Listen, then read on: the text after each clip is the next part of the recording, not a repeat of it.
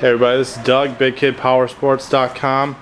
Today we're taking the rear differential off this Kawasaki Prairie. It's a 400 2000 model. So I got a customer who's buying this from us, so I figured I'll show you guys how to take it off. It's going to be really easy. There's 4 bolts here. I've already got it separated a little bit there, and then you've got 4 bolts here, so 8 bolts, 4, and here's the tricky part. These 4 over here you're gonna have to do too. You can access those on the other side of the frame there. We have both rear tires off, and then once you've got these 4 over here off, that axle will slip away enough. You have those 4 nuts off here.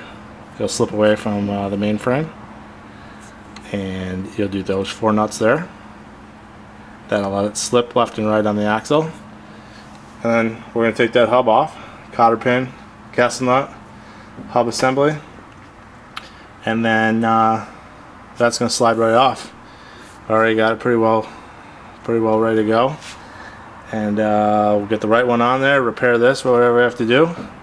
This will get shipped out to a customer of ours, and he'll slip it on his, be back out in the mud. So if you need parts, let me know. 815-363-1254, BigKidPowersports.com.